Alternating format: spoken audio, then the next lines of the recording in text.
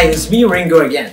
Okay, so last video I'm talking about what I think going to be happen in the year 2020.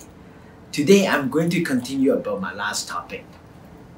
Every housing sector going to be increased this year, and we are going to see a seller's market this year. We will see the luxury market remain to be stagnant. The reason being is that when I refer to the luxury market, I often refer to something that's over $2 million. For something that's over $2 million, you need a household income of at least $400,000 and above. Not a lot of people in the GTA earn $400,000 and above. So therefore, there are only a small group of people that have this kind of demand. And as such, we will see the luxury market tend to do worse than others.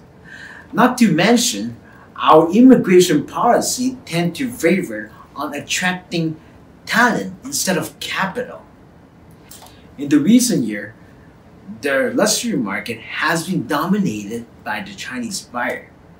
However, with the Chinese economy doing so bad right now, with all this kind of trade war happening, with coronavirus that's happening, we may see that the luxury market going to do worse than others. The financial crisis is finally happening, and this time it's going to be coming off from China.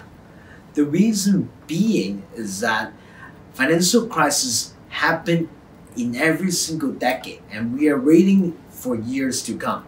So, when financial crisis finally come to Toronto, we will see a decrease in prices in the short term.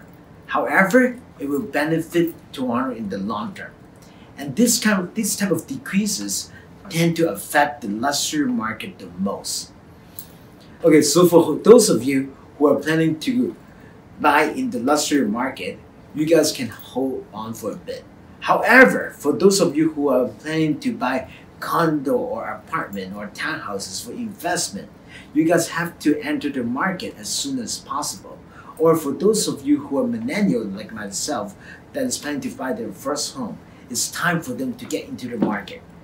Anyway, that's it for my analysis for this year. Please feel free to subscribe my channel below.